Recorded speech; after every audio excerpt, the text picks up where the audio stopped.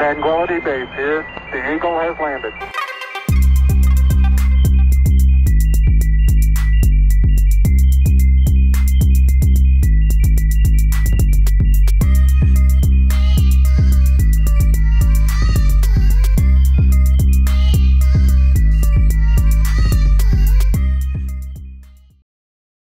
You know, it can't be an orgasm. Okay. If I was brutally murdering you, how like if I was stabbing you in the chest. Fuck! Stop! You're smiling way too much for me to be stabbing you in the chest. So good. It's my last breath. How long have you been to BDSM for? Pardon? How long have you been in a BDSM for? Shit. How'd you fucking know? 3 weeks. I'm dabbling. Fuck, we get the silence, eh? You just keep rolling. Welcome back to another episode of Inside the Mind of on Carl B TV, brought to you by Mobitech Queensland, the #1 mobile computer company in the world, as long as you live north of Brisbane. My guest today is Todd Jarratt. Did I pronounce that right? Yeah. Let's go. Oh, it sounds like it's spelt. The amount of names I've stuffed up. Oh, really? I thought you were going just then. Well, I am. Yeah. You're going. The amount I thought we were having 10 seconds of silence. Glenn scrapped it. Okay, I'm like on a whole different page. I'm like, okay, waiting for the silence. We like to catch our guests off guard. Yeah, so good. No, I was going to say the amount of names you get wrong in this program, it's embarrassing. So I'm glad it's spelled the way it sounds. Yeah, Jarratt. Yeah, that's beautiful. Most people give it like E-double-T or E-T, but Yeah. A-double-T, rat. Yeah, right. Jarratt. Yeah. Jarratt. Yeah. Jarratt. Jarratt. Jarratt. Jarratt. Todd Jarratt. Yeah, it kind of sounds a little bit French when you're like, Jarratt. It's literally Jarratt. Todd, I'm very happy to have Todd on the program. One of my good friends, Steele, shout out to Steele, who I have played footy with maybe once or twice based on our injuries. But we've had a couple of games together. I recommended that I reached out to Todd. So Todd has done a ton of work on the Sunshine Coast and obviously throughout a bigger area than the Sunshine Coast. Please delete all of that. I don't know what I'm trying to say here. But is a part of a group, a collective, would you call it? It's a brand, I'd say now. Like, yeah, Rue McKenzie and Ryan Hubbard, 2 Kiwi boys. Yep. They actually started it, Cool to Be Conscious. And from there, they started having others that wanted to join as facilitators of breath work and everything. And, yeah, from there it kind of grew. I had nothing to do with them to begin with. Sure. And then it kind of happened by flow of where I'm at and what I'm doing in life and everything. So, yeah, it's cool to hear. Like you hear, I went out to Ocean Street for like the 3rd time I've ever gone out. I've only recently moved up to Sunshine Coast a couple of years ago. And I heard a couple of girls talking about this group of people that go to the beach and do breath work. And your name, Todd. Oh, there we go. This is the boy. I know this guy, man. I'm about to talk to this guy. You're the guy. So it's cool to be conscious is obviously this thing that is this movement that's accelerating on the Sunshine Coast. Yeah. Obviously everywhere else too. Yeah, all over and the that world. You're a big part of that. That's really cool. Yeah. So the context to it was I went down to the Goldie a few months ago now. I think it was June or July. And I went down there to basically hang out with some friends and catch up just for a weekend to get away. And went out Saturday night to a red carpet party, which was a guy's podcast launch, actually, Morgan Nelson. And there was just a massive crew of conscious entrepreneurs. Like, they were obviously dressed up all fancy and wearing the name brand stuff because they're obviously very wealthy, but the conversation was quite, aware, and it wasn't about all of the material items. It was like, how can we impact more people? And yes, they were getting financial return, but the focus was impact. And I was like, this is sick. And then from that, the next day I went down to Burleigh Beach and dropped in at Stillness. I had no idea really what it was. But the friends that I were staying with, they were regulars and they said, hey, come do it with us. I was like, I'll do anything. I'll try anything, because I'd been introduced to breath work early last year with my health journey. And we went down and I was just, holy shit, like, this is nuts. Just the feeling that was created within, an hour, the connection, the breath, the meditation. I went and spoke to the facilitators afterwards. A shout out to Rach Chi. We went and spoke for quite a bit afterwards. I was just so pulled to speak to her. And then, we had the rest of our day. And then that Sunday night, I was laying in bed. And I guess the challenge I'd have living on the sunny coast actually was I moved up at the end of my uni degree, so start of 2017, to train athletes, to consult with athletes, to teach at the university, and to teach PT courses, educate basically in that space. And I was up there, from start of 2017 through till mid this year, and I never felt like I actually had like a family or a community, and I felt like I was a very small fish in a moderately large pond. Like, no one knew me or no one had heard of me, and you kind of like walking around, you just feel like this little guy not knowing anyone as well. I didn't feel like I knew anyone other than the small kind of group of associates that I'd created from my own, businesses and the clients and whatnot. And then after I'd been down to the Goldie, I was laying in bed that Sunday night and I was like, I'm moving to the fucking Gold Coast. Like, there's guys here that I love their vibe. This is sick. This is epic. Like, the sunny coast has nothing for me. What's going on there? It's just it's like slow pace. And I wanted to be more into that. I was moving back into my masculine after being in the health journey, which no doubt we'll chat a little bit about. But I'd been in this space of resting and healing for around like 18 months. And I was so committed. I was like, okay, I'm going to look up where I can move into and whatnot. And then I kind of had this moment of, well, I've got my lease for another 8 months on the sunny coast. Do I just hang on to that and kind of continue? And then there was this, fuck, are you going to just like sit here and sort of want to go to the Gold Coast and can sort of in a way like complain that there wasn't anything going on at the sunny coast? And I was like, you know what, fuck it. I'm going to do it. I'm going to be the guy. I'm going to create a community on the sunny coast. And so I just put up an Instagram story, literally laying in bed that night. I was like, I'm going to do some breathwork and meditation down on the beach next Sunday. You're welcome to join. And I literally set it up down the end of my street and started at 8 o'clock. So I was like, I don't need to get up too early and I don't have to go too far. It's like literally so self-focused in that. But the idea was like, just get a community. It was literally selfish focused. I just wanted to have people come down that I was like, hey, if they're trying breathwork and meditation, they're connecting. They're the kind of people I want to be around because they're on that journey. And we had 20 people first week. Wow. And then the weekend after was supposed to be the Cool to Be Conscious experience, which is Ruin Rise, like 6 hour, 7 hour immersion event. Okay. And so there was supposed to be that. And I reached out to them and said, look, I'm coming to facilitate, like assist at the experience. Whether you like it or not, I'm going to be there to help. And I said, I'm coming from a place of wanting to serve and help in that way. And they were like, wow, we really like your vibe. That'd be sick. And I said, I'm also starting this on the sunny coast at the moment. You're welcome to come down.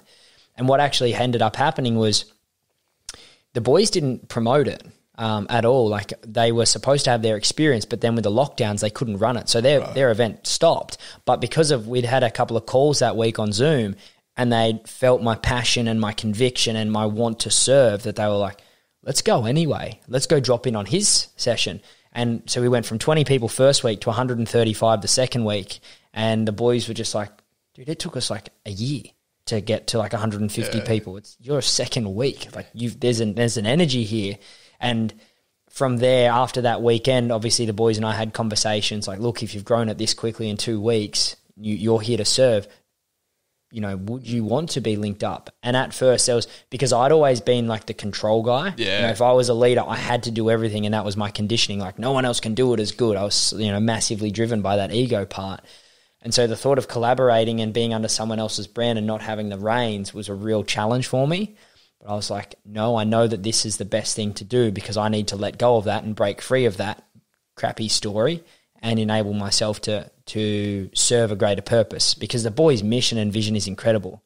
And so, we had a couple calls and I was like, you know what, let's do it. Let's collaborate. Let's partner up. We'll brand all of this Cool to Be Conscious. This is not my thing. I want to be on your mission and your vision. And it's literally just grown from there. Like, we're getting around 150 to 200 people every week. And the amount that have been through so far is already over like, I think 1,500 to 2,000. Wow. And it's crazy because, I'd lived on the sunny coast for 4 years and I felt like I was this little fish. Now it's like wherever I go, they're like, oh, you're the breathwork guy. Yeah. And I'm like, because my background is in training athletes.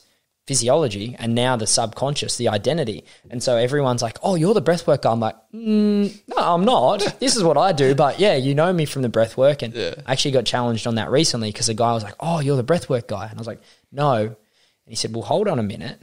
You're pushing away something that's really serving you. Why are you doing that? And I had to kind of sit with it. And I was like, shit, okay.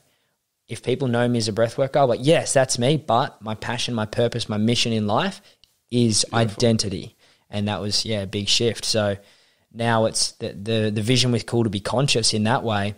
I'm rocking the shirt today, which is cool. I said to the boys, I'm like, hey, I'm going to run the shirt because no doubt it'll come up. And they're like, yeah, dude. So, or in their Kiwi accent, yeah, dude. Yeah. I know. Whatever they do. Sa, dude. Oh, cheer, Morty. Yeah, cheer, bro. Yeah. It's crazy. So the vision of it is basically, as we're moving, we've got Gold Coast, Sunny Coast, we'll be having Airlie Beach, then we've got more facilitators coming on in all the major capital cities around Australia, and then the same thing in New Zealand.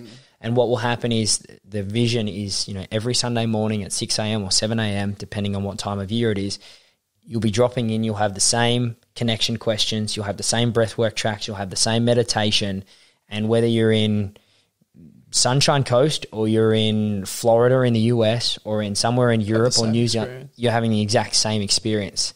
And that way you can talk and, hey, what came up in this question for you? And, people all around the world, and the movement's grown so quickly. Like they had maybe like 5,000 people on Instagram like a few months ago. Now they got like nearly 20K. Wow. And it's just going nuts all around the world.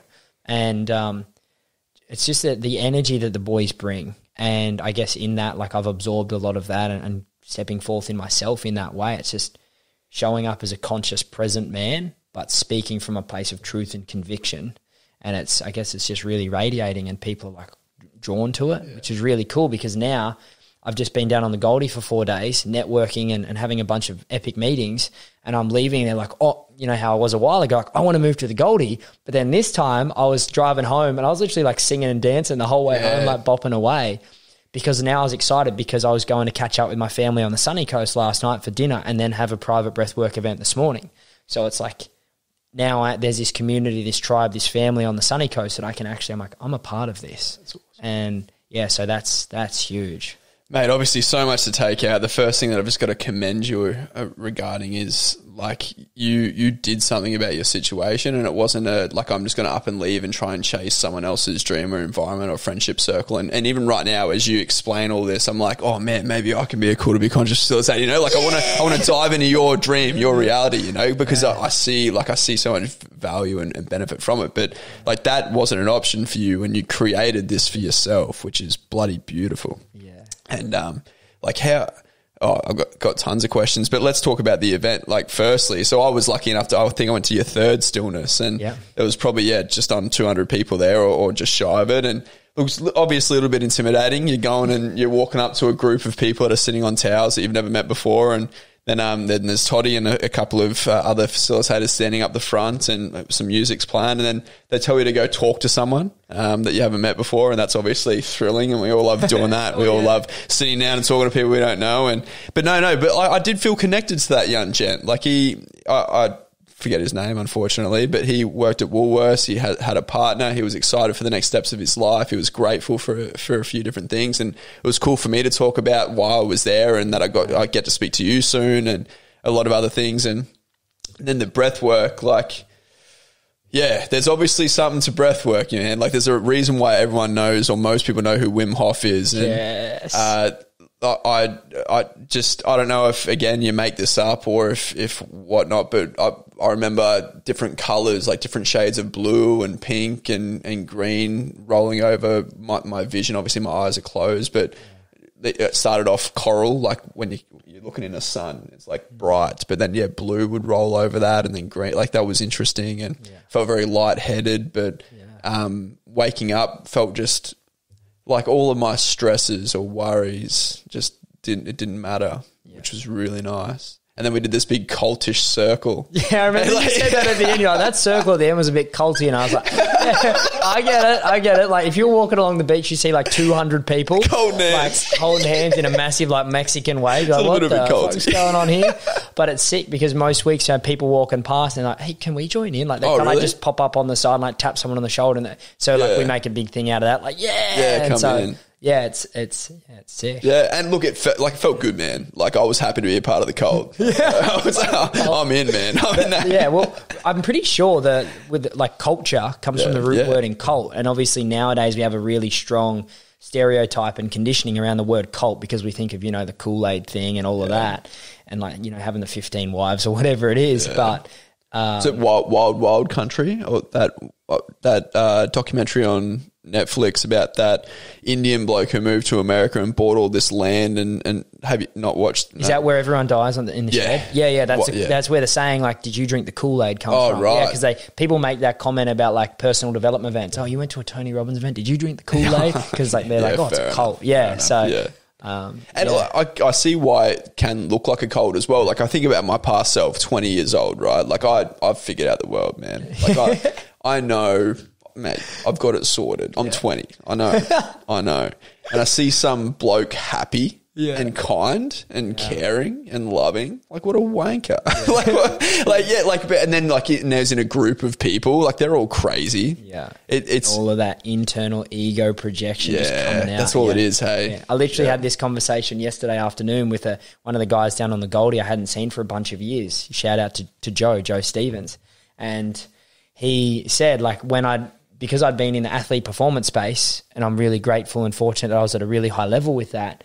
That's kind of where I first started on social media was like motocross, commentary, sports journalism, racing, and then and team management, and then I was moving into like the training side of things. So my kind of social view changed, and then I went into like the holistic health approach as I was learning so much about that.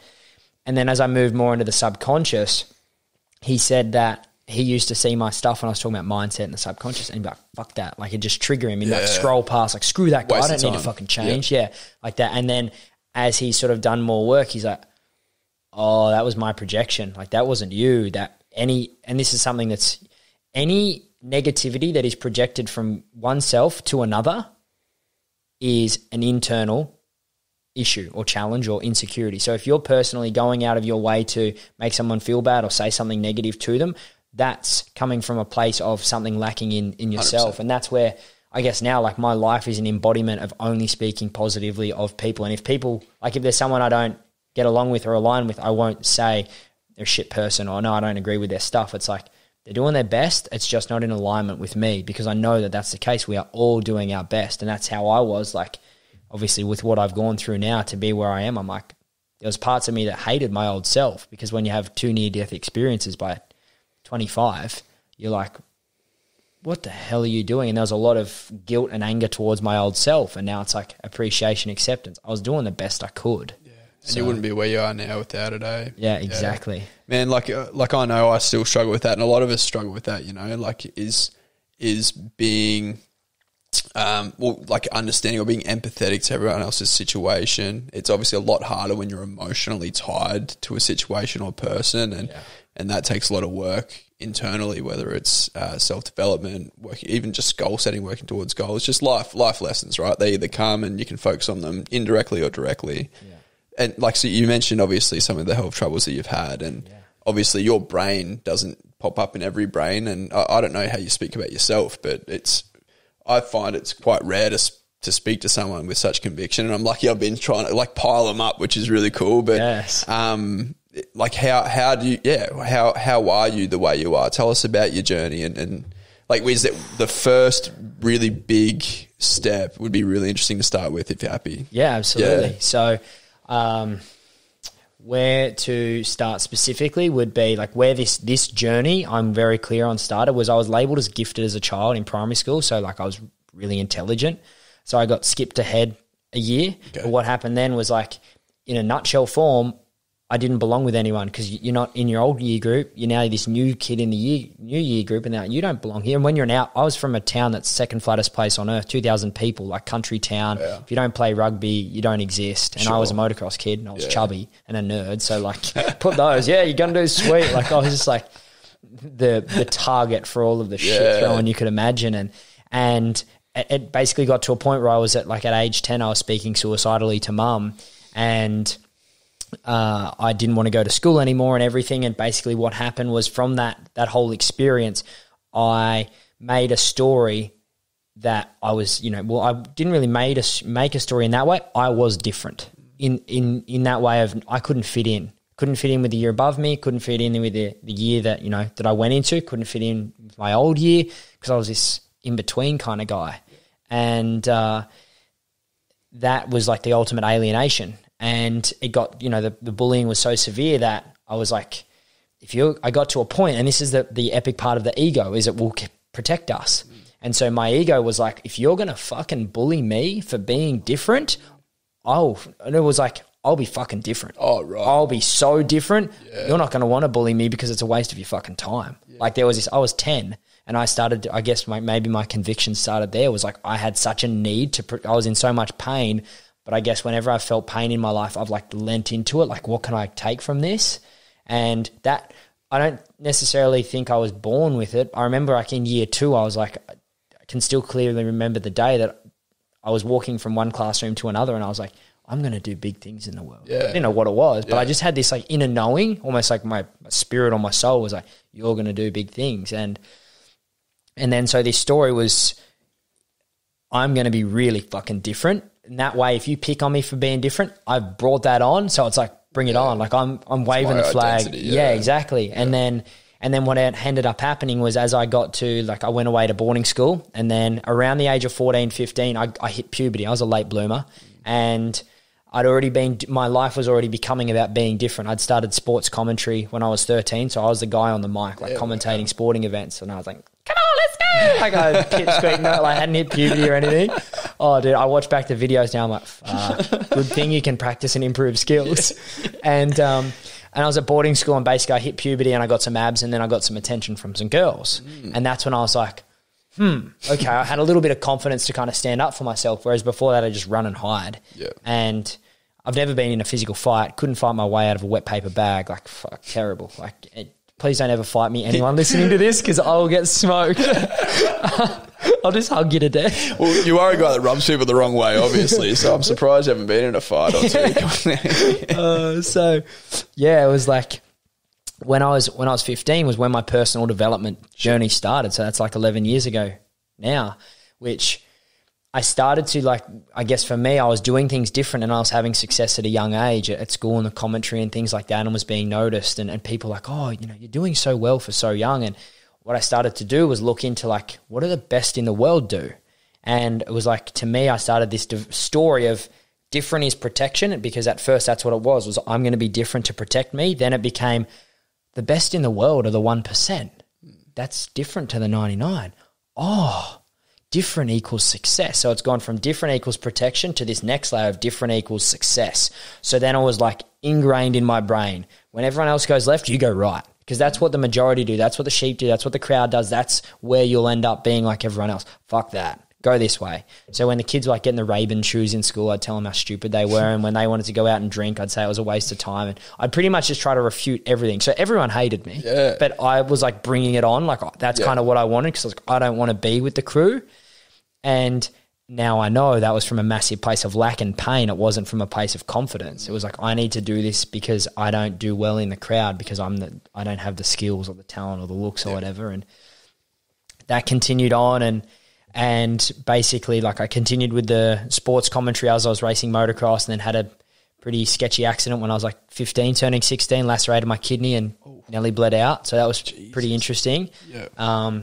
I've broken like every limb in my body a number of times at motocross background. Like, so I've been in and out of hospital a lot, but when I finished high school, I went to uni and started studying sports science, and started training athletes down in Vic, and that kind of started progressing. And I was at 18, I started commentating the national motocross series because I'd raced it at the national level, but then they wanted me to lean into that. So when I did that, I took over managing a national motorsport team, like the junior, the Kawasaki, the motorcycle brand, managing their junior team. And like some of the kids were only like 17 months younger than me, but I was managing, the sponsors, the international, like the junior world championships, trips and everything. And so there was another part of that was, again, this story of like, oh, you're so young, you're doing so well. And I was like, yeah, I am, because I'm different.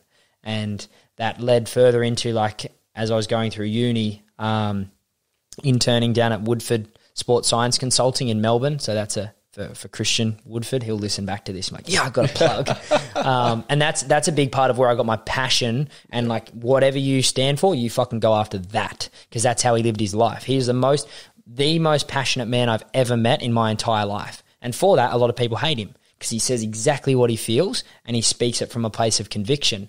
But that's been kind of bred into me. And so I was down there, and he basically told me, this is towards the end of my degree. At this point, I'd started in sports journalism in motocross and whatnot as well, and was training a lot of the athletes. And he said, if you want to be successful in this, you want to be the best in the world, because that's how I was. I was like, I'm going to be the best. I'm different. And he said, you need to go to America and you need to go to a college and work in their facilities.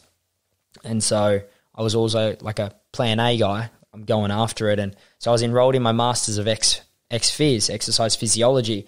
But I was like, to me, that was like an easy way out, like an insurance policy. Oh, yeah, I can do the NDIS thing. Or, yeah, I can work in the hospital sector. But it's not my passion. Yeah. And at that point, my passion was training athletes. So I was like, no, I exited my Masters to come and just intern for 2 weeks on the sunny coast to get a letter of recommendation to get a foot in the door at Stanford University in the US. And I went up there, and the guys that were there that I needed to, intern under were like, wow, you know your shit at a young age. Do you want to come up and teach at the uni and run our, teach our PT courses and coach your clients and consult with athletes? And it's like, absolutely. Because down in Vic, I was 20 and I was managing the athlete academy in Central Victoria. So I wasn't really learning. I was teaching all the other coaches, and I was still at uni, and we had other uni students coming to do placement under me. So it was like this. I didn't feel like I was growing, and I always want to kind of be like the student in the room in that way. So I came up here, and then that's kind of what led to, I got to, after around 12 months of doing the work up on the sunny coast, I got to head to Stanford and got to coach in their Olympic sport program with multiple, like Katie Ledecky, who's one of like the most decorated Olympians of all time, and their NFL programs, and got to be in that environment and go through all of the different aspects and faculties, and did a bunch more with some other facilities and things over in New York and Boston and San Diego. And by that time, I'd actually gotten to a point where I'd been training athletes, for a number of years, and was realizing, especially in motocross and the action sports, we had the best, scientifically wise, data wise, metrics. We had the best programs in the country, arguably the world. The numbers we were producing with our athletes were so incredible, but they weren't winning. Like, they were like a 5th to 10th place guy. And when you're obsessed and you're doing everything you can and things aren't adding up, I started to go, there's something missing. And then it clicked one day with one of my athletes. I realized it was where he was with his subconscious. And that's where my journey started going deeper into analysing it, because I'd been to plenty of personal development events in the years prior for my own growth. But that's when I started to looking at it as like studying to bring forth for my athletes. And that continued and developed, and ended up launching TJT, which was my business, basically from just natural demand. Like when I was teaching at uni, I was really passionate. And I can still remember Steele, because Steele was the big friendly giant, and I'm like this little guy, like, come on, let's do this. And that, whoa.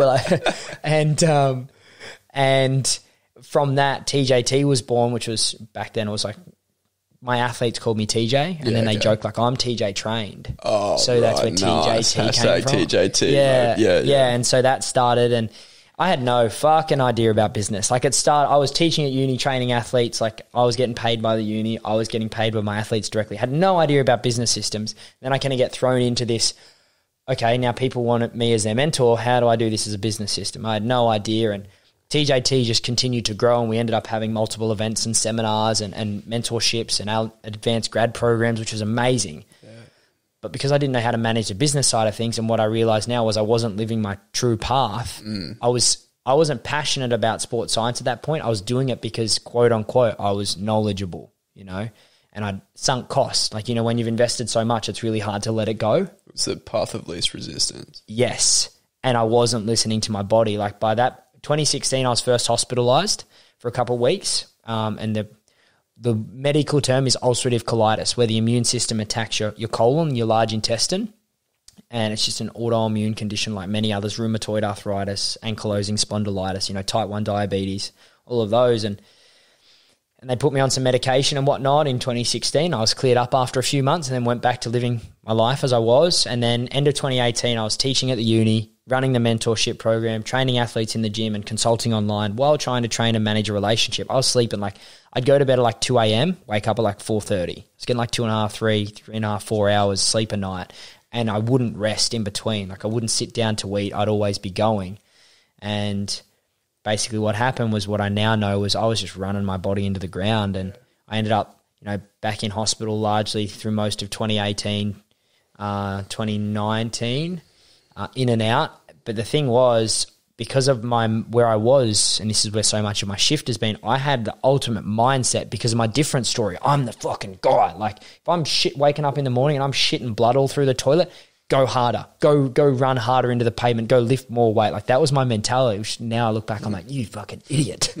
But that's where I was. I was like, you know, because you'd listen to the motivational videos and all of that and you feel good. And like David Goggins? Oh, dude. Yeah, those are the kind of guys. He's all right, yeah. Like the spirit animal back in the day. Yes. Yeah, and like Jocko Willink and been to so many personal development seminars where it was all about motivation and mindset and achieving the goals. And that's where my whole life was. And I was in like a state of denial of how bad my health was getting. And it turns out I was like stage 3 pancreatitis for like 12 months, which is like, that's the equivalent of like anyone else would be there. They're in hospital within like 3 days. I was living like that for like 12 months, just shitting blood, constantly mucus. And I was like, no, I'll get better. I'll push harder and I'll get better. And I ended up getting to a point where in July 2019, I was hospitalized again, like an emergency hospitalization. I wasn't able to kind of like move or hold myself or anything. And that's when I was like, I need to stop. Like I'm trying to manage, and I don't use the word try anymore because try is really weak in terms of our body's energy. But at that point, I was actually trying to manage the business and failing because of the business systems that were needed, and I didn't know how to do it while managing my health. So my health was going down because of the stress, and the business was still doing well, but the amount of time I was needing to invest was burning me out. And so, July 2019, I stopped. And that's when I kind of like put a pause on the business. And then I thought I'm going to take some time to rest. So I went and had some time in isolation in Port Douglas and just went on the road for a bit. And then, September 2019 was when I was hospitalized again in an emergency situation. And this time was when the doctor, I've spoken about this on a few other poddies and whatnot. And I now know that I wasn't going to die. Like the hospital would have been able to save my life. But they came in and they were like, you are, at this point, you have 24 to 48 hours to live if things don't go well. And I'm like a 25-year-old guy laying in a hospital bed.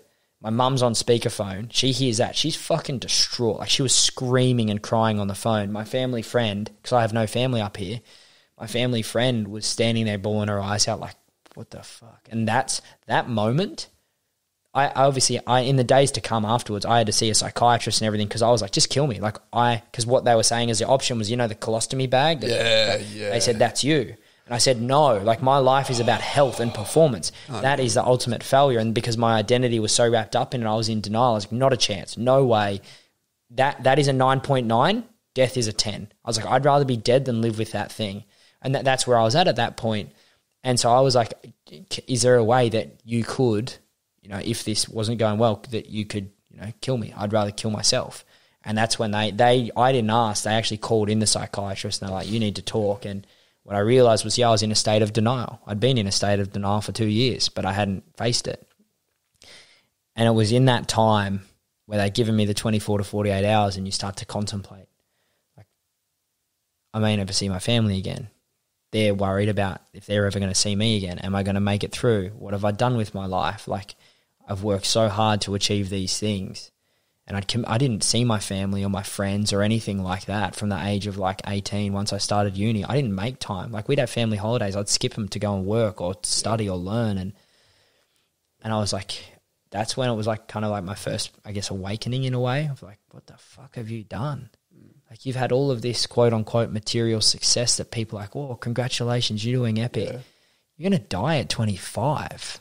That's where I was at. I'm like, if I'm going to die, what have I done? And it was like, I realized I had no fulfillment in myself. I was so empty, and I'd done it all from a place of lack. And my mum and my dad and one of my elder sisters, I have 2 older sisters, I'm the baby of the family. They flew up to see me. My elder sister couldn't fly up because her little boy Jack had an ear infection, so they couldn't fly him. And back then, I was in a point where I didn't know if I was going to live. And my elder sister Chloe not making it up was like if you've everyone listening has heard or listened to or read the book Man's Search for Meaning by Viktor Frankl, if you have a strong enough why, you can overcome any how. Her not being there was like my why. I need to live because I've seen mum and dad and Amber, but I haven't been able to see Chloe. I've got to get through this. I've got to live through this. And it was a very scary time for the whole family. And what ended up happening was they put me on heavy medication. Like I was on side. Like if I went into the hospital, I had to have like the skull thing, like the triangle skull, to say I'm on cytotoxic whatever it is, radiative medication. And I was on infusions every couple of weeks and having to go into the hospital. And what I'd done was at that point in time, I realized there was something lacking internally. No matter what I did externally, my body was still no good. And that's when I started leaning into the meditation. So the Vipassana courses, which are the 10-day silent retreats where you live as a monk. You just don't shave your head and wear the robe. And so I went into my first one of those about a week after getting out of hospital. And that's when I was like, you go pretty deep in those. And because I'd already had an experience of like, I've now faced death. When you've had that stripped away from you, your perspective changes. And so going into these courses, I was able to really surrender into the depth of it, and I had some very profound experiences, and that's when I was like, this is what I need to do. And so over the next couple of months, I basically I split up with my partner at that point in time, just before I'd gone into hospital around then, and I basically just said, look, I'm going to leave the house. I'm just going to be on the road. So I literally go and sit a meditation course, and I just travel in my van, just meditate, read, and started going inward. And then I had a checkup in March 2020, and the surgeons had called and they said, look, we regret to inform you, but the medication that you're on isn't working. You're what we call a non-responder. And I'd read like Joe Dispenza's work and Bruce Lipton's work. And like I said, I was a nerd. I still am a nerd. I love it. Love learning. I'd read their work for like 3 or 4 years before. So I conceptually knew all of this, how we have the capacity to heal our body. But I hadn't embodied it because I was so scared from the fear that had been instilled from me by the white lab coat saying nothing else will save you. You need the medication for the rest of your life. Otherwise, you're not going to get through. And so that's that deep level seated from the emotional place belief. And when they called me and said, look, the medication isn't working, I was like, well, what do we do? They said, well, what we're going to try to do is give you some more and kind of change the routines. And basically it's like a cocktail. They're just adding in more and more and trying to. And it was at that point where that day was probably like the most pain I'd been in my body in the years before. Because it was almost like my last hope was shattered. It was like, the way I explain it was like, imagine, in Titanic, he's like chained to the ship starts sinking, he can't get off. That's what I felt like. I was like, if the medication's failing, I'm fucked. And so 3 days later was the 28th of March 2020, and I made the decision, I'm not taking medication anymore. If I'm supposed to live through this, I will live through this. And I stopped the medication on that day. And it was the scariest decision I've ever made because all I had was fear and worry and concern. But I'd come to a point of like, I feel like, I remember how I said about like year 2, I remembered I felt like I was here for a higher purpose. I was like, I know that if this feeling is correct, I will trust this and I will make it through. And the next 2 weeks, I had no guide, no one around me. Again, I was up here by myself. I had my housemate at the time. And she actually had to take time off work to care for me. I couldn't get out of bed. I couldn't move. I couldn't sit up. I was in such agonizing pain. I lost like 20 kilos in a couple of weeks because I couldn't, not only I couldn't eat food because if I swallowed like this, imagine it's like your whole arm is just covered in blood, like you're running down the bitumen at 50k an hour on a cycle or whatever, and then it just takes everything off. It's like that's like someone coming up and like putting hot Tabasco sauce on you or whatever. It's just like that. And so I couldn't consume anything, but also because my body was in such a bad way, it was in a catabolic state. It was just breaking down. Just muscle was just eating itself off me, and those 2 weeks. Now I know the first time around I wouldn't have died. Hospital would have saved me. Second time around I wasn't going to the hospital. So they brought a doctor like to come and see me, and I didn't know till later on. This is 6 months down the track. Dad actually told me, the doctor was like, I'm concerned for me being here because if he dies, it's on me. And that there was a 2 week period where Dad hadn't actually, because Dad needed to come care for me at that point. Yep. There was a 2 week period where I was by myself, and every single day all I could do was lay in bed. And my body was at a point where it had shut down so much I couldn't even feel emotion. We were talking about comedians before. I was like watching stand-up comedy, like my favourite comedians, to like Bill Burr and Kevin Hart and what's that English guy name? Anyway. Not Jack Whitehall, Ricky Gervais. Ricky Gervais is one of them, but there's another guy, and he does the inhaler. Jimmy Carr. Yeah. And I would love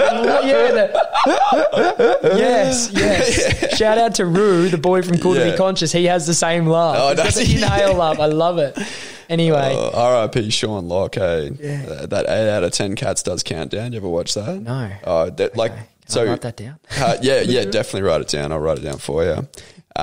There's like a show called Countdown. So we're digressing, and I apologise. But a show called Countdown where they like pull out some numbers, and a couple of people have to quickly use the numbers to add up to a total number. Yeah. And they also pull out some letters, and they got to make the longest word out of the letters. Okay. It's like an ABC show. Yeah. So 8 out of 10 Cats does Countdown is like 2 comedians, Sean Locke and Jimmy Carr's the host. Yeah. And they play that game with comedians. I want to watch this because I got a sense of humour now. Yeah. You've got it back? That was gone. Oh, man. Yeah, so that's wild. So like all this time in bed, can't feel emotion. You're trying to... Yeah, I was literally, because laughter is good for the immune system. I was watching these two laugh, because at this point I wasn't on any medication. I was like, how the fuck am I going to heal myself?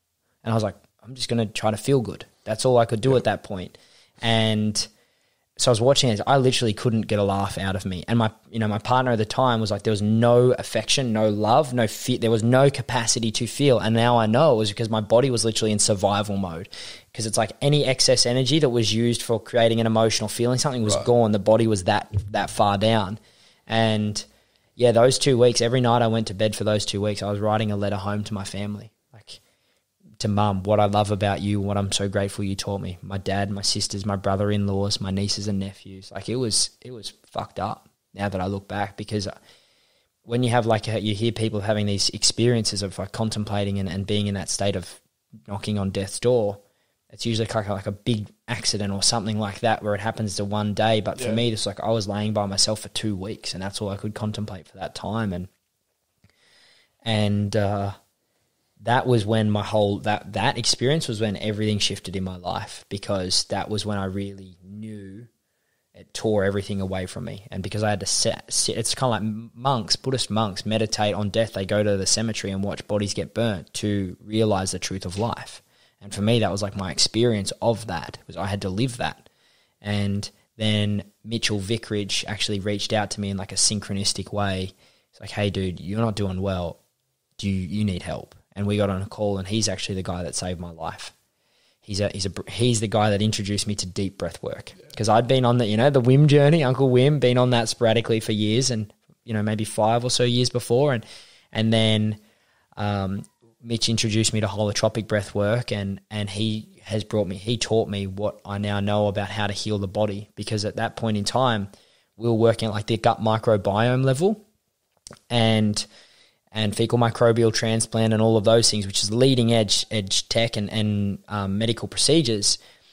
But now I know, in hindsight, we were so far off the mark, and most of the medical system still is in and around the gut, because they're doing all of this work at the gut, but it keeps returning to its base by default. And in terms like sort of scientific terms, we go to the root cause. It's not the root cause, because if we're fixing it and it returns, something else is off. And what he brought my awareness to was the fact that it was my liver and my kidneys that were way off. And it was causing all of this excess stress in my digestive system. So all we did for the first like 4 or 5 months of I got moved down to Victoria so that I could be cared for by my mum, because I couldn't get out of bed or anything, and all we did was work on the liver and the kidneys, and that started to get me vitality and energy back when my body could actually start to kind of like function. And when you say work on these organs, do you mean through breath work?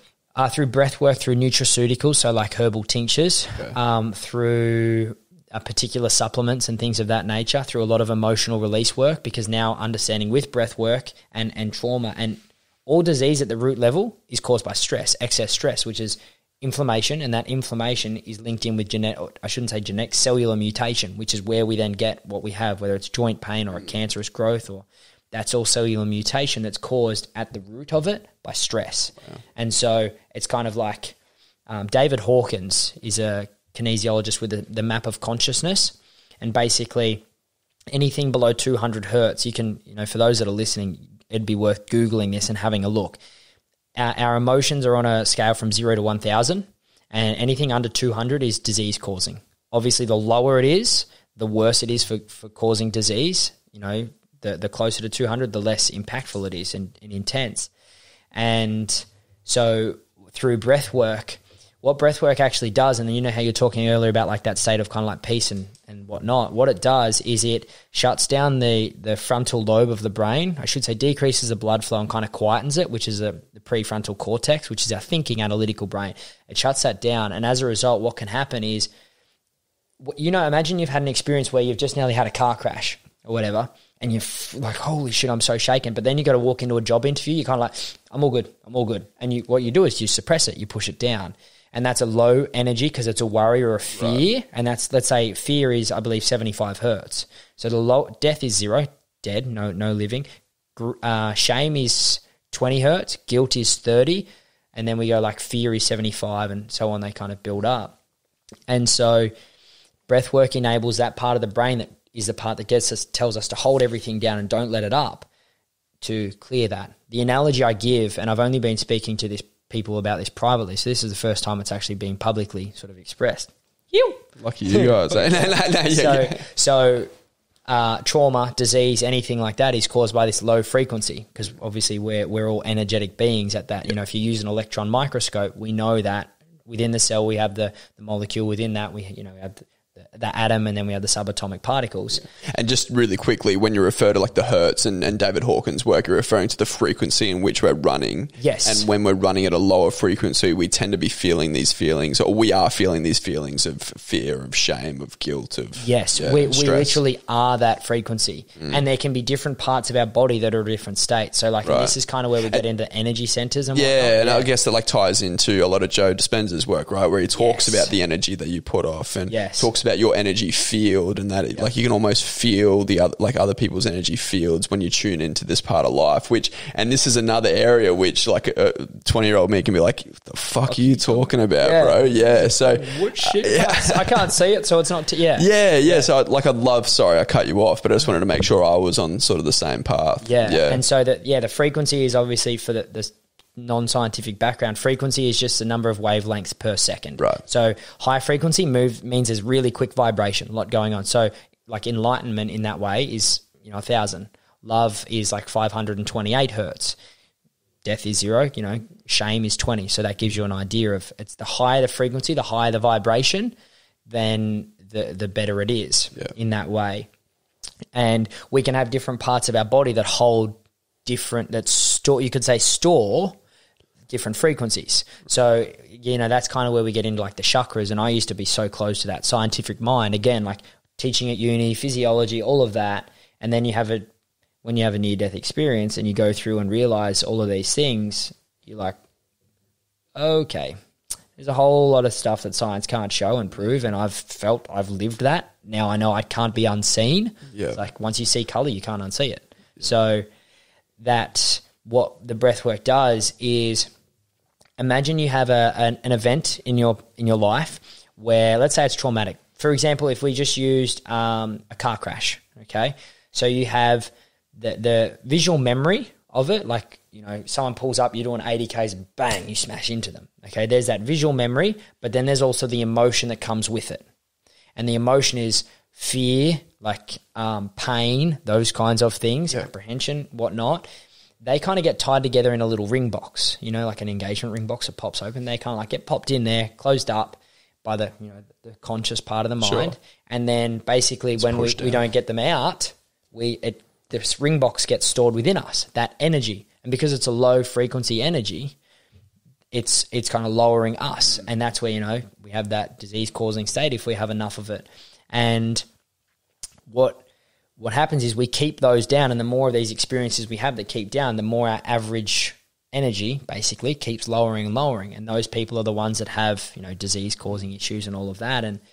And what the breath work enables is for all of those ring boxes basically that are down. If you went, you know, it's like if you go to see a psychologist or a psychiatrist, they want you to lay down and talk about it, which there is a time and place and a service in that.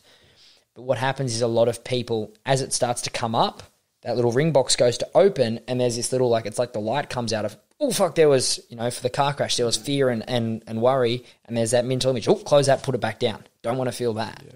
And so people aren't able to let it out.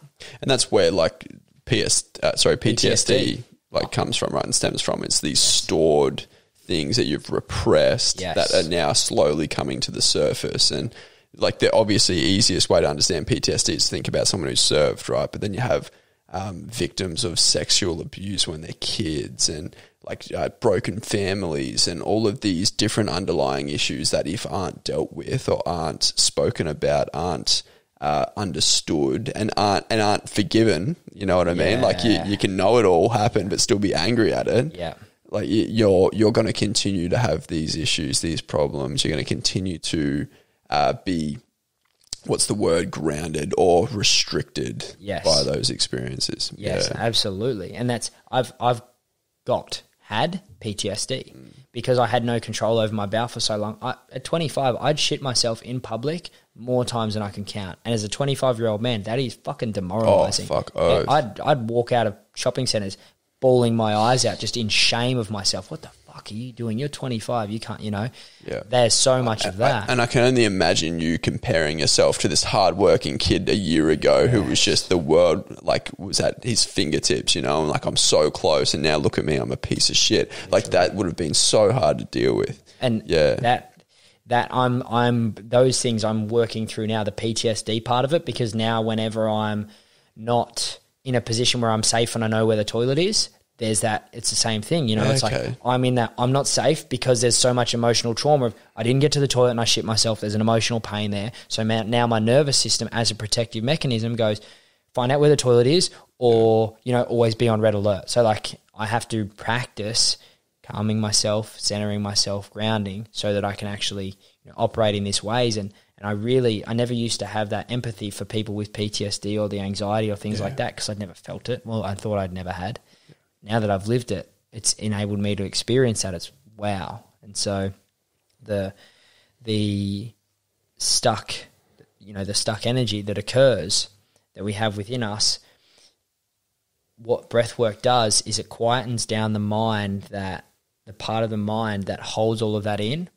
And if you surrender fully, it's able to come out and be expressed, because you get into what we call somatic or visceral healing. And people have like the tremors or the shakes or the movements or the crying or the screaming or the shouting or the laughter or the happiness, whatever it is. It's all of this energy that's been stuck that gets let out. They've done research in that they can have people doing 1 2-hour breathwork session, which is more effective in trauma release than 2 years of weekly psychiatry. 2 hours. Compared to an hour weekly for 2 years, which is 100 and... Just by turning that frontal lobe off, and allowing the innate healing capacity of the body to come through. And that's what was so big for me, because I realised, and this is where we store energy in different parts of the body, shame and guilt are around the hip to the stomach. That was my thing. And they're linked to anger. And I had a lot of suppressed anger because of the stress and pressure I had on myself to achieve from a place of lack. And so the breath work was allowing me to clear a lot of that. Like I had some, like the only way I could explain it to begin with was like, and I say this with gratitude and grace from a place of beauty, they were like demonic exorcisms. Literally, mum was scared shitless of breath work because I'd been doing it and I was having these, like getting all of this anger and pain out of me that had been built up. And obviously as you clear it, it gets more beautiful, more profound and incredible into what it is now. But I needed to clear all of that out because I was so unwell. And I'm epically grateful now to say that Mum's actually had her first breath work a couple of weeks ago, and it was the most transformative thing she's ever done. And like, she was so against it for ages because of what she'd seen I needed to go through. But I said I had to heal myself to be where I am now. And so, yeah, the breath work enables that to come up and come out. And every time we let that out, like let's say our average, like let's say when we're born at 500, we're born as a baby and just love. But then with our egoic conditioning and societal conditioning and beliefs and holding things down and the bullying and the pain and the failing this and that, all of these just, it's like the layers of the onion just keep like compressing like your true self. And there's more and more layers of crap out on top, or egoic conditioning that's limiting you.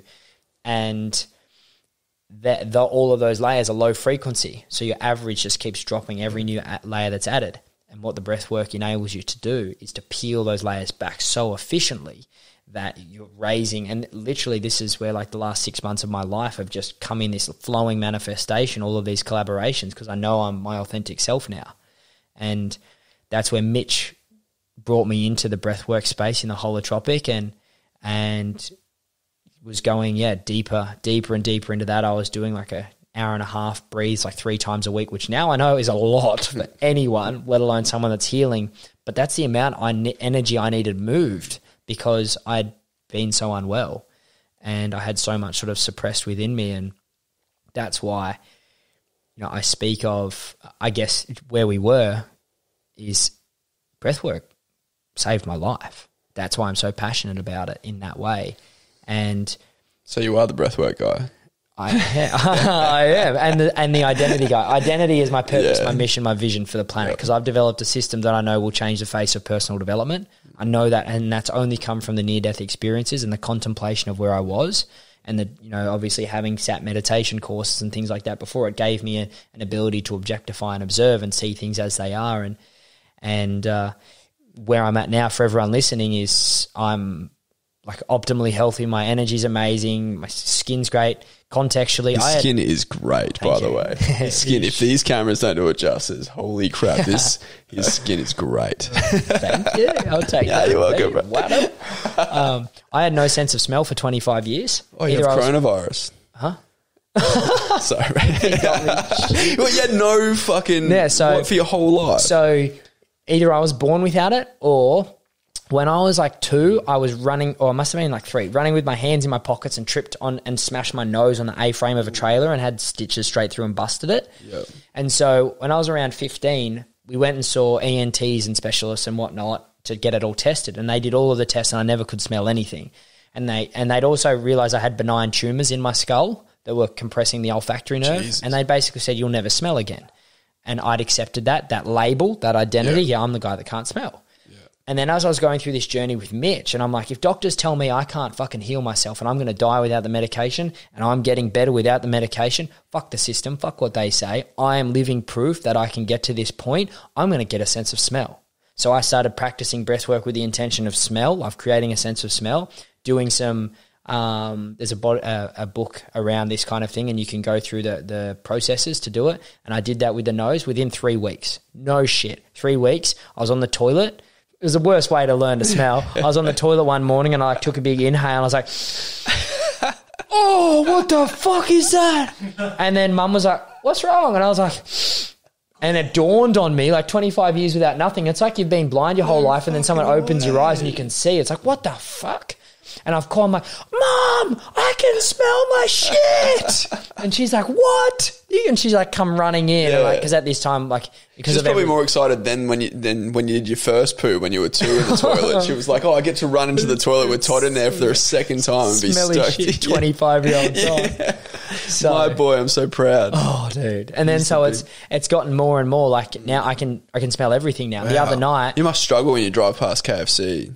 Yeah, because I eat really healthy. Yeah. Well, I used to. Now I'm pretty disciplined past it, willpower and everything. But it is, I'm on day 6 of day 5 right now of a liquid fast. Yesterday I went to the Currumbin markets with some friends. We like walked past like the donuts and like the paella, and I was like, oh, this is silly.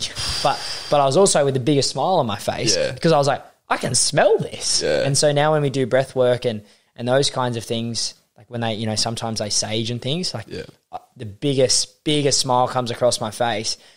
And this actually happened the other day. I was a beautiful breathwork facilitator, took me through she's a beauty therapist as well. So she kind of does like a Beck Hannon. Shout out to Beck. It was nuts. She took me through a combination of things, and a part of it was a facial.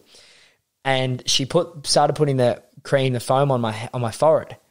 And I started smelling it, and the biggest smile just came across my face, and I just kept smiling for the whole facial. And then afterwards, she's like, I've never seen someone smile so much in a facial. What the heck? And I was like, okay, this is why. Like, it's the gratitude for being able to smell. And the same thing, like, I wasn't able to really walk for 6 months. There's an Instagram video for people that are listening. You can check it out on my page on Todd_Jarratt.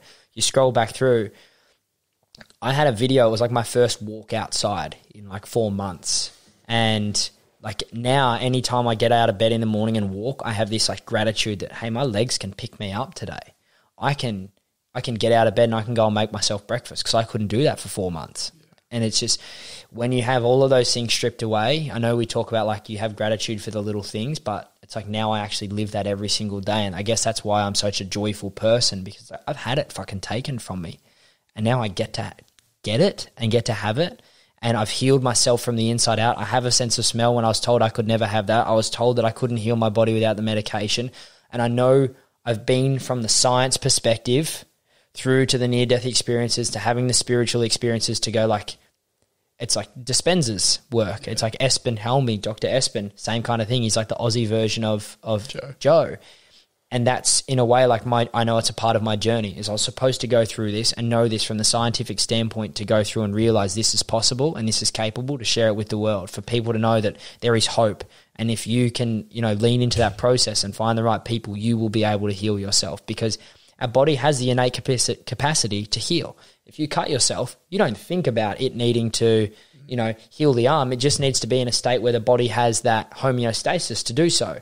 But with so many of these autoimmune conditions or things of that nature, we're so stressed internally and eating so many inflammatory foods and things of that nature that our organ systems aren't functioning well, that the body can't actually rest. It's like driving your car all day and then leaving it on idle at night. You come out, it's empty of fuel. The same thing, the body doesn't have the fuel to heal for many people, and they wonder why the supplements aren't working or why those little medications aren't helping enough and they're causing these other side effects. It's that he's got this big No, we were literally like about an hour ago, we were having lunch and we were talking just about that. I feel it's just fun. We had Greg Hagland on from Switch Nutrition. He got us a couple of supplements to try.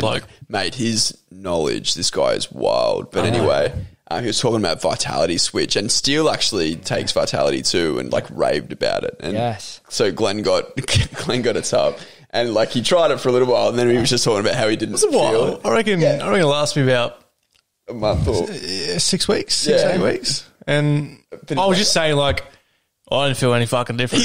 Gotcha. But we were literally, I'm like, is it because all of these other things? Maybe that's why. Like, are you in a position to feel different from that? Like, are you? Yeah. This is the thing. It's like if our body has a capacity to absorb it, it will help. But it's, this is something Mitch taught me. You cannot out supplement or out nutraceutical or out drug, whatever it is. Like for me, I could have taken all of the liver, kidney, and adrenal tinctures, herbals, and supplements in that. But if I'm in a constant state of sympathetic overdrive and my nervous system's like this, that isn't going to do shit, because this hasn't actually calmed and it doesn't have the capacity. They're an adjunct, a support, a supplement, which is the word, but people try to take it as the fix. And this is the thing. It's when we get to knowing that the root cause is within the body. I take supplements now. I have nutraceuticals. I have things that are supports in that way, but I do it in a place now where they work because my organs can actually do what they need to do with it. Like I can actually absorb those things, and it's the same case for many people, is they take these things and they don't realize a response. If that's the case, it's usually because your body isn't at a position where it can actually absorb or take it in. The body is going too hard for that supplement to have its benefit.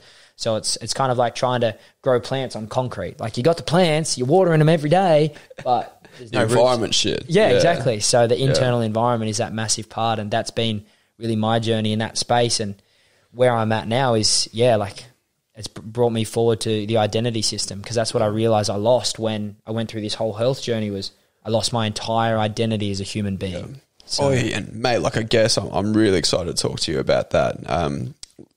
Identity. What does identity mean? When I first had this idea, I was all in. I'm like, yeah, this is it. I figured it out. I'm all in. I was just saying to Tiara on the last podcast that I'm going to read 4 books a day, then I don't have a job, and I'm going to fix everything in one go, and this is it. And then I found obviously that habits are hard to break, especially when you want to break 1,500 habits in one go, and also. After the excitement and how, the effort to get all this going was done, then what next? There's things that I can do to contribute to this, but I don't want to do them. And then what am I doing with my time? And also, I wasn't playing footy. I wasn't in footy season, so I wasn't hanging out with my normal crew. So I lost my identity, I felt like. And then I felt like I wasn't fitting in where I used to fit in. And I felt like a failure because this wasn't now providing for me financially. And then I feel like a piece of shit when I'm talking to my fiance. But and I know that's not the reality, but in my head it is. And then that impacts how I feel about myself, my body language, what I eat, what I do, and it snowballs. Hey, and absolutely. And to find your identity, that must be such a blessing for you, and such a blessing for Tiara, who I had on previously. And we've talked about identity quite a lot. What is the thing that you that you just raved on about for 6 hours, and we've probably gone over time, but what is that thing for me? What is that thing for him? How do I figure that out, and how do I dial it in? Yeah. And that's why I started this, because I want to figure it out, and I want everyone else to figure it out. Yes. So this identity is the core of our human experience. And I'm going to say this from a place of passion and conviction. And if you guys at home get triggered by how hard I talk about this, go nuts, because please. This will change your life if you lean into it. Stop being a victim. Yeah. So most people, as you just said about changing your habits, you want to change one, but you got 15,000 to change, whatever it is. Your habits link to your beliefs. But if we what I'm going to do is break it down in layers of an onion right now. And when people want to change their life, they want to change it I want to get fit. Okay, I'm going to go for a run. That's an action. So that's the outside layer of the onion. Okay, and the deeper we get, the more change it has. Okay, so outside layer is an action. I'm going to go for a run today. Sweet, awesome. Did you do it the next 3 days? Did you do it the next 3 months? No, okay, well, you're not going to get fit. Layer below that is behaviors, or we could call them habits. So things we do frequently, actions we take with frequency. And that's okay, I'm going to go for a run 3 times per week. Awesome. You've set the conscious desire to do that, which is better than an action because it's a deeper layer. If you change your behavior, you by default change your action. But if your belief about yourself is I'm a fat, lazy slob, or I don't like running, I don't like exercise, your belief, because it's deeper in the subconscious than the behavior or the action, you will revert. Think of it as self-sabotage. We think we're self-sabotaging, but all we're doing is falling back to our subconscious set point. So we have beliefs. Now, this is where most psychologists, most psychiatrists, most mindset coaches and life coaches and all of those things work at the level of is beliefs. Let's transform your limiting beliefs into empowering beliefs. Let's work on this belief. Let's change your belief around your fitness. Let's change your belief around men or women or whatever it is. So beliefs are an external. They can be internal and external. The world is this, people are this, so on and so forth. Now, we have tens of thousands to hundreds of thousands of beliefs. Really, they're limitless because it's everything we do and see and feel and breathe, there is a belief around it. And so the personal development journey for me, I'd been to all of these coaches and programs, and I'd invested, big 6 figures into how all of my learning over these years. I shouldn't say big 6 figures, over 200K into it. It's a big 6 figures. It's an amount, yeah? It's an amount. It's an amount. Oh, it's an amount. that all of the coaches I'd been to were at the level of beliefs. And I was like, why the fuck am I still struggling so much to overcome these things when I've done all of these belief changes? And I didn't realize this at the time. As I then went in and was doing some deeper work with Tony Robbins at Date with Destiny and John DeMartini's work with the Breakthrough Experience and those guys, Bob Proctor a bit, they speak about values. So values is a layer below beliefs. So I think, let's say just for this example, we've got 10,000 beliefs. Those 10,000 beliefs usually fit into 100 buckets. So we kind of got 100 beliefs per bucket. So let's say we've got the bucket of food, the bucket of exercise, Sure. the bucket of supplements, and then all of the beliefs fall within that. So they work at the level of values, which if you change a value, you're then changing the beliefs that align with it for the most part. So let's say your belief is, I don't like running, or I'm a fat, lazy slob. And then you change your value in that way is you don't value health. Okay, so that falls in the health category. You don't value health. None of the things above it are going to align. They'll align for a period, then you'll fall back. Why do most people yo-yo diet? Why do most people start going to the gym and not know they don't have the retention? Yeah. And they think it's an accountability issue. It's not. It's not a fucking accountability issue. It's because your deepest part of your subconscious, which I was never shown a system to and only discovered this from the near-death experience, is our identity. So under values is who I am. Who I am creates what I do.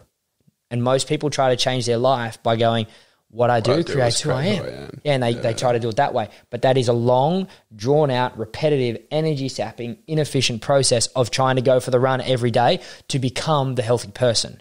When if you reverse engineer and you can get to the core of identity and get to that point, that changes everything. And the identity in that way is these... Maxwell Waltz with his book Psycho-Cybernetics was kind of like the grandfather of this, self-image. And then there's, Tony speaks about it, DeMartini, Bob Proctor, all of these incredible guys speak about it. The identity. The identity is the most transformative, leveraging part of the human experience. If you can change that, you'll change your life. They all speak about it, but then they go back to coaching at the level of values. And this is because I'd been to, I went to Date with Destiny end of last year after I'd had the realization of identity. And there was one particular day where Tony was taking us through this exercise and he started talking about identity, and literally my fucking heart nearly burst out of my chest. I was like, yeah, someone else is going to do it. Like someone's going to do identity.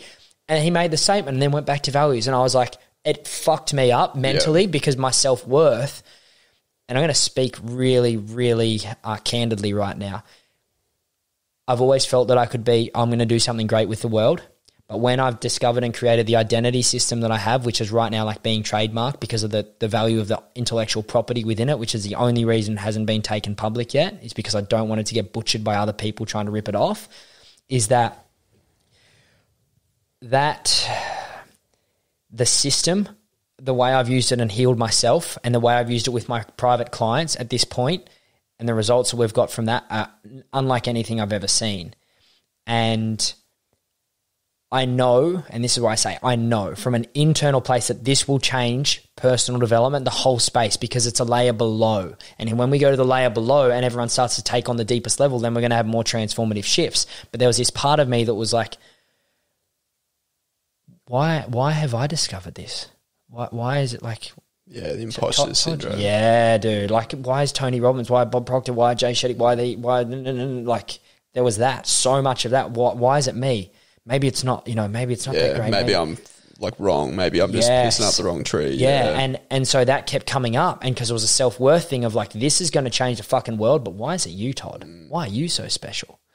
And I really battled with that because, from the outside listening in, people on the podcast right now, they'll be like, dude, this guy nearly died twice at 26. He's deserving of this thing. But for me, because of the mentality, I was like, I will learn from everything. Yeah. So I hadn't really looked at it in that way. And so over these couple of months, it kept challenging me until I kept seeing the results over and over again with my pro athletes and like paraplegic clients that can now ride push bikes and stuff using their legs, and guys that are nearly retiring in sport to being second in the world within 3 months of implementing this, guys that have never seen colour, been colourblind their whole life, taking them through, they can see colour within 2 sessions. Like, not kidding. Like, this is what I mean, Dispenza level stuff. Yeah. And I say that from an objective place, no ego at all, just from the results that we've seen.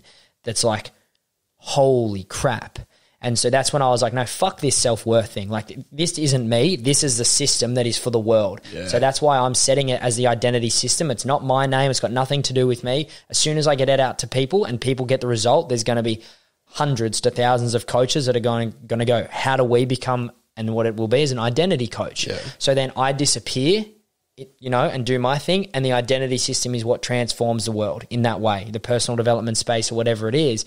And that's why I know it's my purpose and mission in life to get this thing out to the world, because when you change the identity, but not in a way where, when you go to if you go to a 3-day event and they worked on your identity and you're like, yeah, this is who I'm going to become. I'm going to embody this. I'm going to be this person. Yeah. where they don't have the accountability, the tracking, and they don't have the set base from its focus from fulfillment. Most of these things most people do is based on external. I don't use the word goal because everything I do is about hacking and making the subconscious most efficient. Yep. So for a lot of people, goal is like triggering to stress. Action, they think they got to go outside of themselves. Do something, and do those things. So I use the word objective and I use the word embodiment, because when you embody something, it's within. Yeah. And the same and an kind objective of isn't like it's your objective. That's what I'm tasked to do. A goal is something you can fail. Yes. Yeah. Yeah. Or I also call it like a project. Yeah. Okay. Yeah. Yeah. It's like, so I'm working on it. Yeah. And you know how we have our goal and then we have our action steps. Yeah. What I do is and this is a part of it, just making it simple. So, and again, it's all subconscious hacking, because if I do this with someone and they're thinking goal and action step and they've got the identity stuff sorted, but this overwhelms them, they won't get there. So it's all about ensuring it's unfuck-upable is the word I use. Like, you cannot fuck this up if you just tick the boxes and do what it says. So I set it as an instruction manual. It's a project and instruction manual. If I give you a Lego set, and I go, here it is, follow the instruction manual, come back to me. If you do all the steps, you'll get there. If you follow the steps, you will get there. But this is where personal development and mindset and psychology and all that falls short. It's like, here's the Lego. Where's the instruction manual? Try to help you. Talk to me about it once a week. And we've given you the tools. Like, we've given you the pieces of Lego. It's all right. Yeah. And so what I wanted, and it's funny, again, this is another selfish thing, was I didn't create the identity system to begin with for other people. Yeah, I created it for me because I'd lost myself from all of what had gone on. And I was like, if I'm going to recreate my life from the ground up, from a place of fulfillment, from internal love for myself and feeling amazing every single fucking day without a matter of what I achieve, because that's what I realized, achievement means nothing without the fulfillment, because that's why we want to achieve. That's why we want the money or the car or the woman or the purpose. It's not the achievement. It's the feeling we get. So I was like, I'm going to reverse engineer. Or the perceived feeling that we think we're going to have, right? Yeah. Like, when I make it there, I'm going to be happy. Feel that thing, yeah. Like, And when I achieve that, I'm going to be happy then. You might get that for like 2 days and then it kind of wears off. You know, the new car feeling for like 100%. 3 weeks, and I was like, Yeah. oh, fuck. If we could live in that feeling every single day without the new car, that's a win, because it's, we work so hard for the new car to get the feeling. But what if we could just have the feeling without it? That's kind of like the monk sleep. So I guess in a way, like, I brought the personal development stuff in with the near-death experience of what I've learned from the monks and amalgamated it in this way. And so the system is set in a way, and I'm just talking openly about the system in that way. If people are listening on the podcast and you want more info, shoot me a message. Yeah. I've got a wait list right now for the way it's going to be launched out to the public, is that most people try to rewire the subconscious, the identity, through repetition or the doing. The thing is, the most leveraging thing or the most impactful thing in our subconscious mind is our emotion. If I said to you, tell me about, that exam you sat in year 12 or in uni, whatever it is, or that thing you studied for 3 weeks, and you put all of your focus and attention into it. Tell me about question number 3. I don't fucking remember. I don't even remember the subject of the exam. But if I said to you, like to a parent who's had their child, tell me about, when your child was born, tell me the color of the door handle in the room. Now tell me how many windows there were. They can tell you everything. Why? Because it's deeply ingrained in the nervous system, in the subconscious mind, because of the heightened emotion. And so what I realized was like, okay, we're going to use heightened emotion, but not like a state of, doing incantations every day, getting into that state, because even then it can be a conscious statement. If our subconscious doesn't believe it with proof and with belief in the actual doingness, then it won't sit. So we have a process where heightened emotion is linked in with a questioning. So rather than saying I am, we can ask ourselves why we are that, and there's a reasoning process. So I won't go through there's a whole lot to the system, but of course. We use emotion and repetition in that way with these questions each day. But then what we do is, because again, who I am creates what I do, we work out what is going to set my ultimate fulfillment for my life. What do I want to feel? How do I want to show up for in the world? How do I want to show up as myself, as for my family, for my partner? We get clear on that first. What do I do, or who am I that creates my feeling of fulfillment? Okay, this is how I'm going to show up. This is how I'm going to be. This is who I am. And then from there we go, okay, sweet. That's like going and doing your 3-day personal development event or your 6, whatever it is. Yep. You've got the information, but how do you embody it? So then what we do is we have a tracking system, which all of your doing, your routines are set so that your subconscious is going, I did this today because, I am this because I've done this. So it's like they then work together rather than one way. So then every time you do that thing, you go and you tick that box. Fuck yeah, that's exactly why I'm, let's say it's a multi-millionaire. That's why I'm this coach, or that's why I have this partner, or whatever it is. Yeah, I tick that box again. I tick that box again. And what's actually happening is your subconscious is actually developing a genuine belief that this is who I am because I'm doing these things. But again, most people kind of have their conscious goal of what they want and then they have their subconscious actions and they don't align. This system is about bringing the two together so that there's no missing. And then that tracker is set in, you just do that every day, the items that align with your identity because it's all individualized, each person. My pro athletes want a completely different thing to me, but the guys that I'm healing in their physical body want a different thing to, the guys that we're saying from suicide, So then we have a journal, which is set out in it's set with your annual priorities, your quarterly targets, your monthly objectives, and then it links into breaking it down into weekly and daily so that you are on track every single day. I do these things today to get me on path with my week. I do this in my week to be on track with my month, my quarterly, then my annual, which we all know, is a simple goal-setting process, but very few people go and break it down that much or have it accountably set every day. Yeah, or linked to this, other parts. Who I am, or my values, and to reinforce consistently, so I'm doing this and this is who I am, or I'm doing this so it aligns to what I want to be, or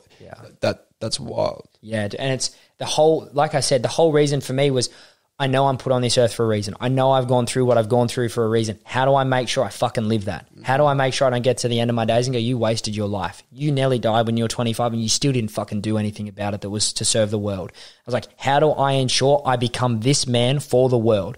And I created the system for myself. Who do I want to be? Who do I want to show up as? How do I make sure I never, ever miss that mark? And this is who I am every day. And how do I ensure I'm on that path? I'm hitting my marks each day moving forward in that accountability. And there's that 3-step process. All you do is if you do those 3 things each day, the questions, the tracker, the journal, it does the work for you. It's the instruction manual of the Lego. And that's why I'm so passionate about it, because I took a couple of guys through this the other day, 2 coaches, and they've worked with very high-level coaches before, invested a lot of money as well. I said, I'm going to take you through this. You can't share this yet because it's all being trademarked at the moment so that it can be taken out properly.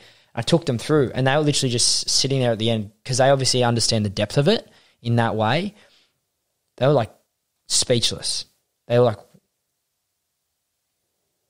that was it. That's what they were. They were just sitting there what? It's a really good impression, man. Yeah, and they were like, what the fuck? How has no one else... They were literally asking me, saying, how has no one else discovered this? Yeah. I said, well, I guess it's a good reaction, bro. That's every great idea, I'm sure, was reacted to that way. Yeah.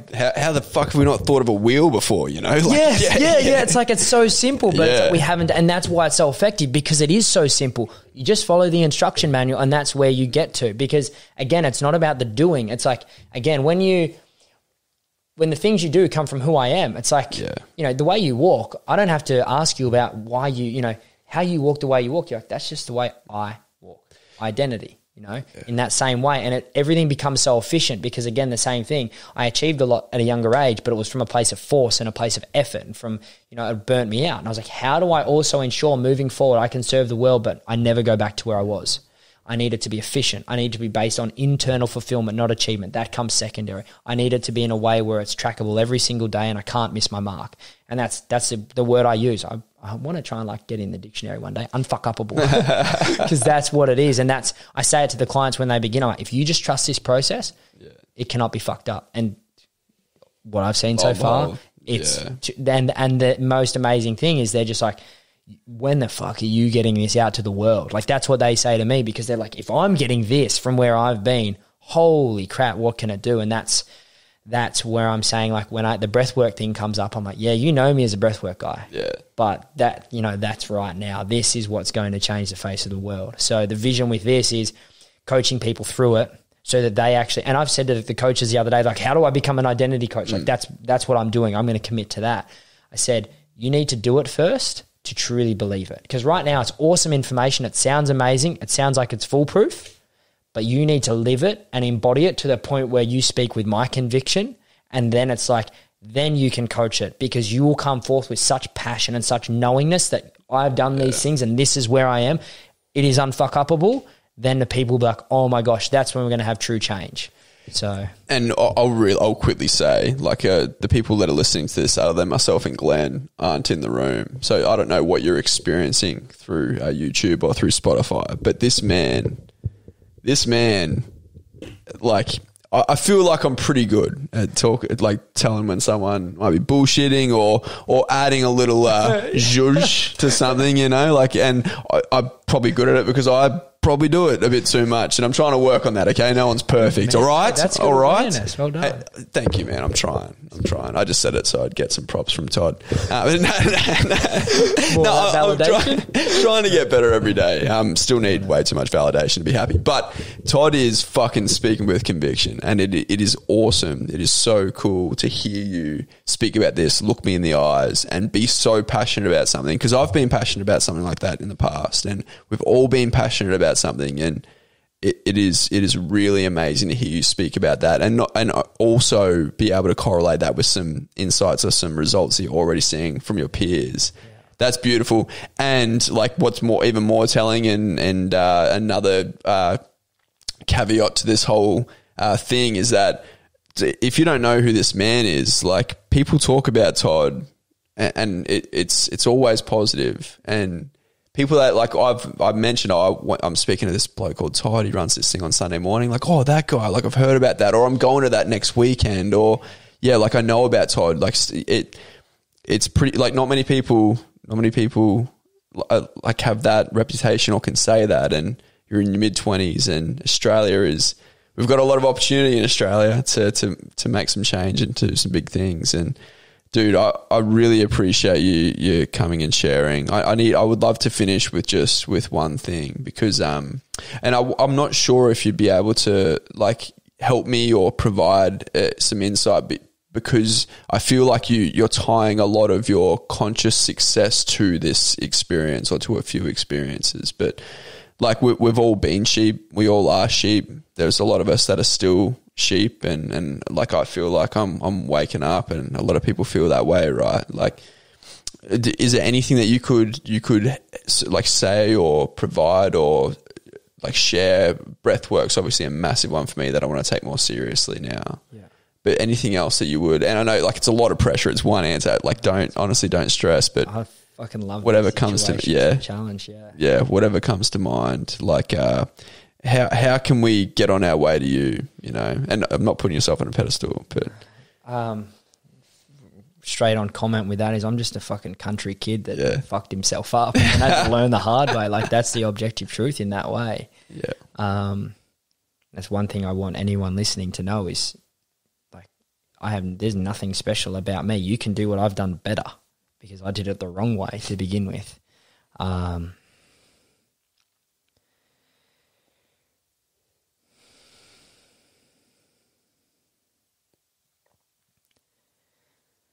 To know the difference between mindset and mindfulness, because that's what nearly killed me. And that's, you know, a part of my purpose in life is to let people know there's a difference. Because if you and I have a race to climb the skyscraper to get to the flag first, and we start on the ground and I'm just pinning it. Yeah, I got the mindset, I'm the hardest work, and I get to the top of the building and I'm like, the fuck? And then I realize you're halfway up yours, but you're on the right building, you've got the flag because you had the awareness to stop and look.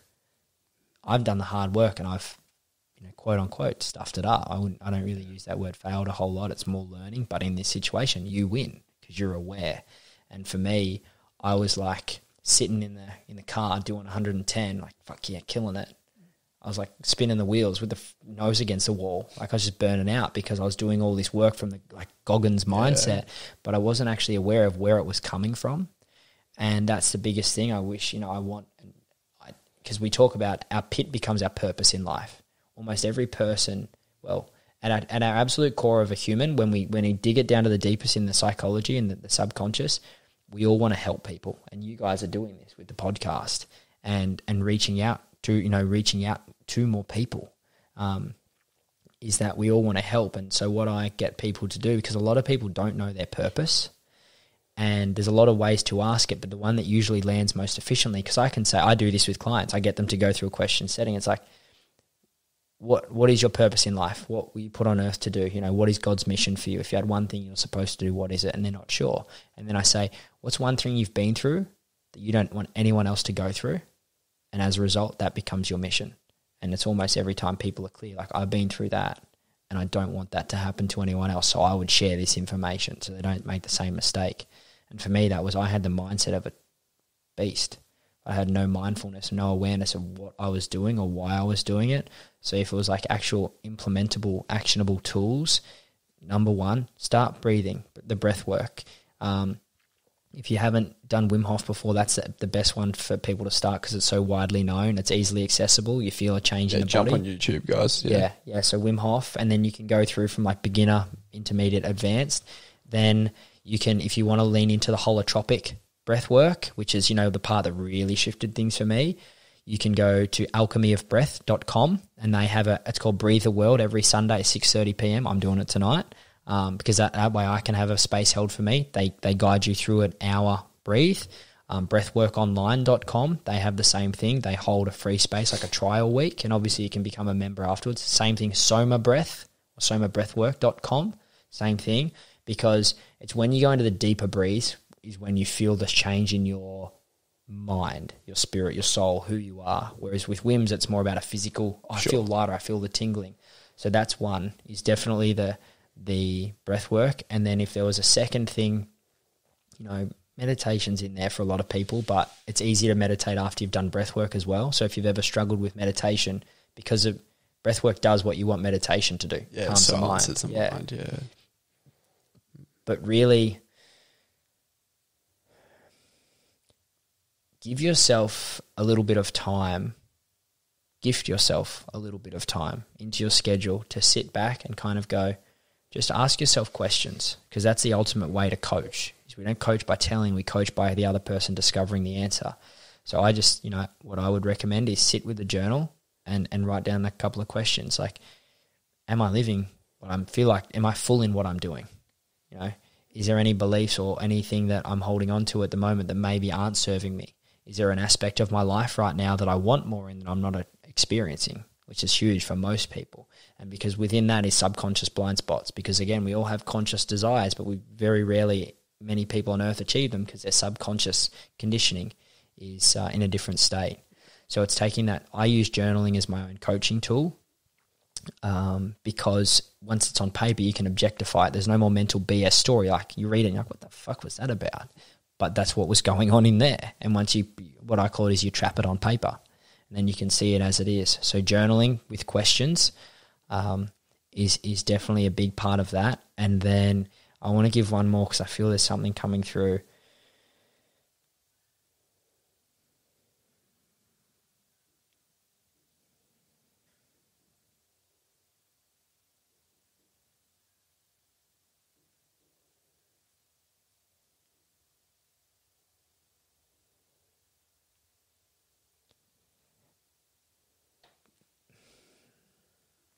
Practice being present. And I don't say that was just like, presence is a very butchered word at the moment. It's like a buzzword. But this identity system that I've created, it's the second best thing that I can imagine for the world. Number one is that everyone becomes like ego disillusion, which we talk about as like when the ego dissolves, which is what you have in that state of breath work, because that frontal part of the brain is the ego, the thinking. When that dissolves, you're in a state of pure presence and bliss. And you can get through that from meditation, through breath work. People do it with psychedelics and things like that, but that state is the ultimate answer. That's what all of the enlightened sages of the years have said. It's that space. And to me, that presence is the ultimate answer, because in presence, there is never a fear of the future or a worry of the past or anything like that, or sadness, because you're just here and now. And that in itself is so healing, because, when most people break up, they're not sad in the present. They're sad because what they lose for the future, or what they've had in the past they no longer have. Or they lose a loved one. It's the memories that make them sad. When you come back to the present moment, it all disappears. And I had to use presence a lot in my health journey because I'd be worried about how I'd live for the rest of my life like this. I was like, no, it's only this moment that I'm experiencing this. And so it would be to, be with the breath during the day. But when I say practice presence, what I mean is not just in the good situations or when you're feeling good. What I want you to really practice for those at home, and I invite you to do this, to challenge yourself, is when something shows up as a challenge and you start to get frustrated or upset. It's like, there was a statistic, I believe, it's like around 94% of our negative emotions are based outside of the present. Yeah. There's only like physical pain, An emotion only lasts within our body for 90 seconds. Anything other than that is a mental story based on past or future.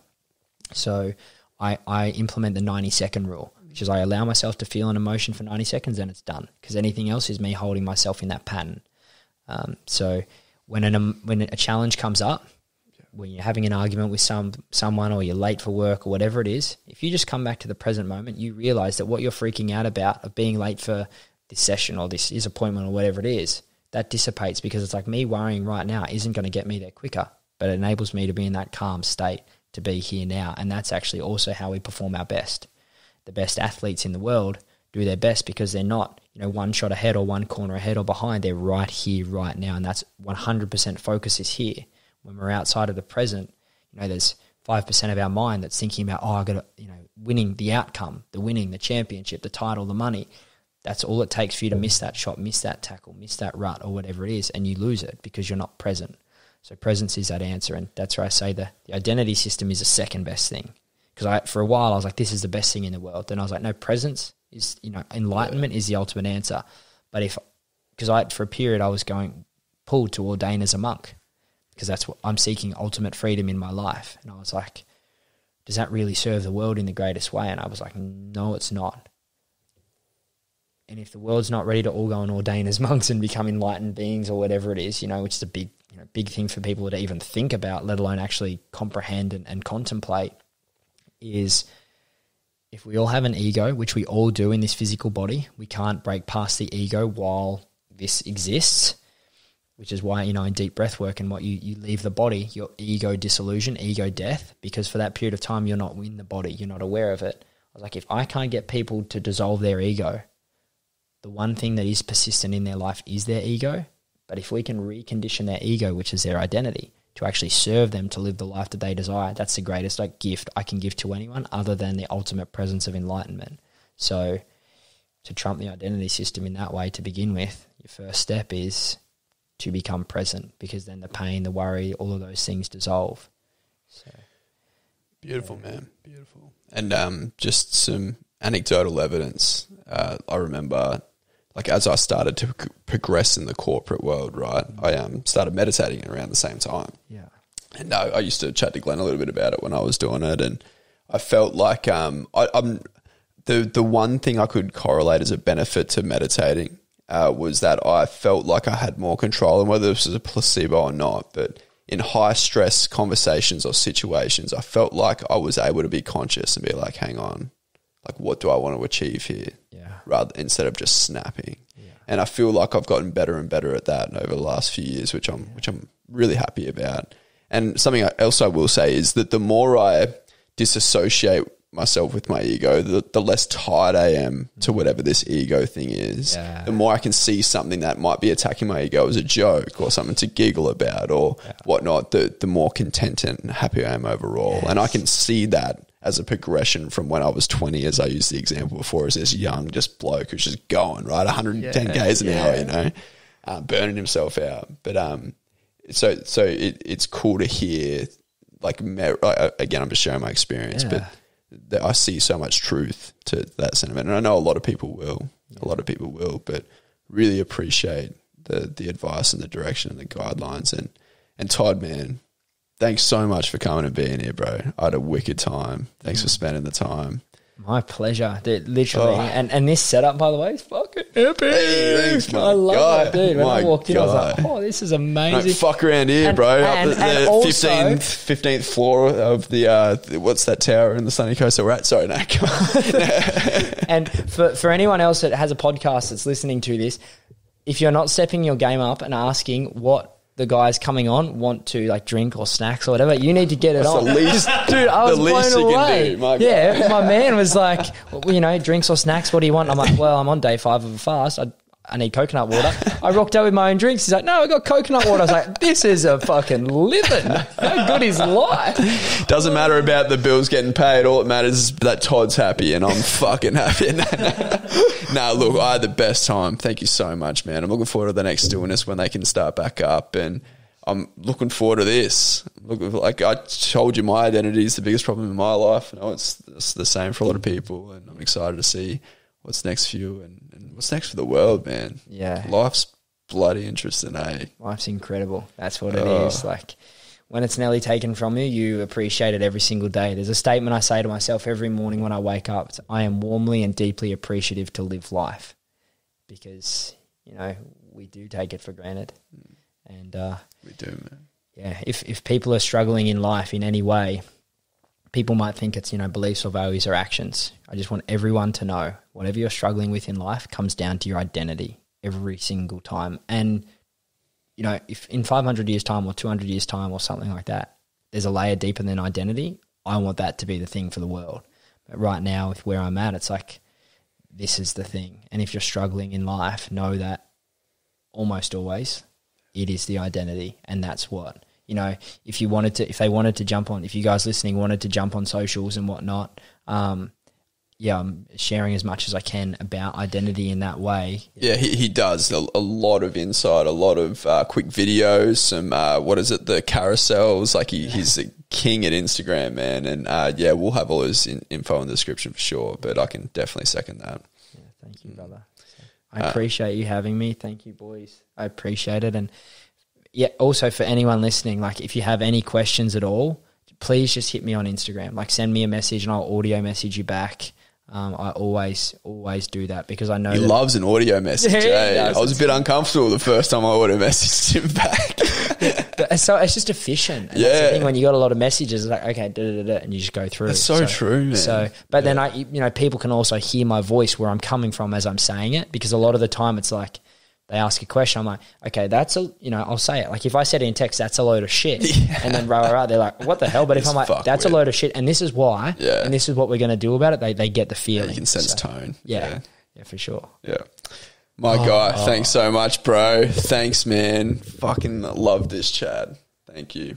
Oh, how do we wrap up? Subscribe, follow this man, subscribe to us, figure out your identity, buy this program like I will. And we'll see you on the next episode of Inside the Mind of. Thanks, Toddy.